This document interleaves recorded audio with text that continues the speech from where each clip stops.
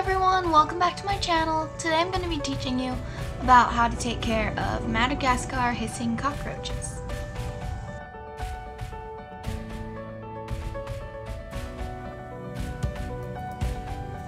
Peanut and Pretzel are going to be helping me today. They're so cute. So Madagascar hissing cockroaches are from the island of Madagascar, if you could tell by their name. Madagascar hissing cockroaches usually live about 5 years in captivity. They usually get about 2 to 4 inches in length. The girls are a little bit bigger than the boys usually. To tell them apart, boys have 2 large bumps right here. And if you can see, the girls have it a little bit. Let me see. But they're not nearly as big as the boys are. Unlike most cockroaches, Madagascar hissing cockroaches don't have wings, so you don't have to worry about them flying off. They do like to crawl, however, so if you have them out, you do have to keep a close eye on them. Another really cool thing about these roaches is that they can actually make a hissing sound. They usually make these hissing noises when they are scared, like feeling threatened, or when they're mating. And to make these noises, they actually push air through their spiracles. As far as housing goes for these little guys, I would recommend a 10 to 15 gallon tank. This is enough space to have several of them. They usually need temperatures from 75 to 90 degrees. You also don't want their temperature getting below 65 degrees. A good way to get that is to have an under tank heat mat, just like from the pet store, the same ones you use for reptiles.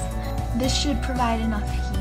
You don't really want to get a heat lamp because they don't really like the light. It could cause them a lot of stress and stuff, so I would just recommend using a heat mat. They also need a lot of humidity, so just make sure that the substrate you choose is one that will hold the humidity. And also try to mist their cage a couple times a day. Another thing to consider is that they need a lot of hiding places because they don't like being out in the open. Where they're from, they're prey to a lot of different animals, and so they've learned to hide.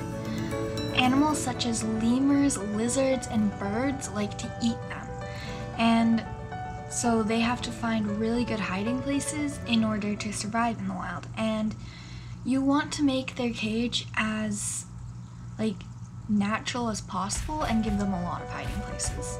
It will also help them feel way more comfortable. You want to provide them with fresh fruits and vegetables every day, and also some type of protein. I usually use like cat food or dog food. Make sure you provide them with plenty of water.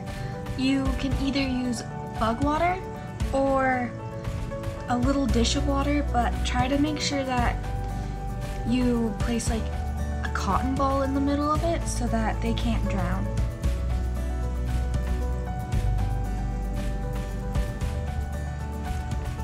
A big thing that can go wrong with them is they can get dehydrated.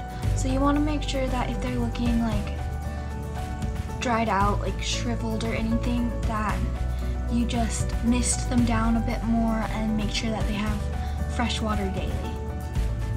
Madagascar hissing cockroaches shed their skin about 6 times, and then they're adults. Right after their sheds, they usually appear white in color, and you don't want to handle them during this time because it's when they're at their weakest. So just try to make sure that they are normal color before you hold them. In my opinion, Madagascar hissing cockroaches make a pretty good beginner pet. You just want to make sure that you give them the right care. Thanks for watching. Please like, comment, and subscribe.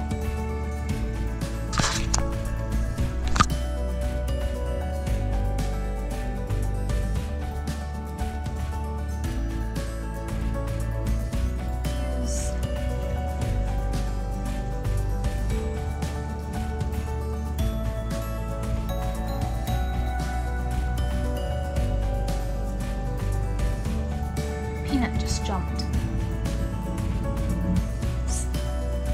Jumping all over.